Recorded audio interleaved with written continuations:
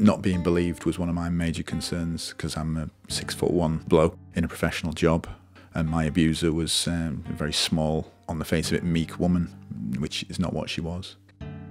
It is gradual. Oh, you don't need to wear that, or why are you wearing makeup today? Just slow little things, and then it just builds up to a big mountain of things.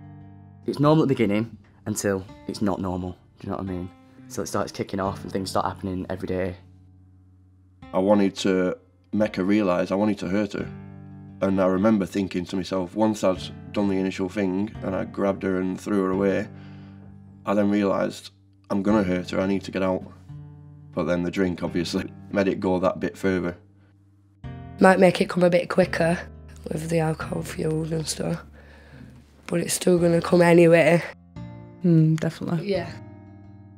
My tipping point was when my oldest child got in the crossfire of it, when we were fighting, well, when he was hitting me. And I just seen her eyes, and that just made me, I needed to go. You think you're moving your kid from the home and schools and family and everything, all rolls into one really. It's a big thing to do. We live in a refuge. The worst things is that I can't live with both of my parents, only one of them. That he can't see his friends anymore. I was fully aware of the effects it has on children, definitely, because I was a child myself and my mum and dad. They were very abusive towards one another. And when I think of the effects it had on my child, I'm ashamed, to be honest.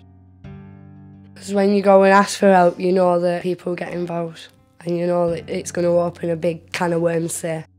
And that's what you're scared of. Am I going to lose my children? Am I going to lose my home? Everything like that. अवल तो मैं दुआ करती कोई ऐसा मसला ना हो जाए लेकिन इस कंट्री से अगर इस कंट्री में First of all, I pray that nobody ever comes across domestic abuse again, but if anybody ever approached me with these issues, I'm confident now to let them know about agencies and organisations that do exist that can give them that support. There are people out there who will help you. These services are amazing. I didn't even know about them before I left. But when I did leave, they've helped me so much. They make you feel safe.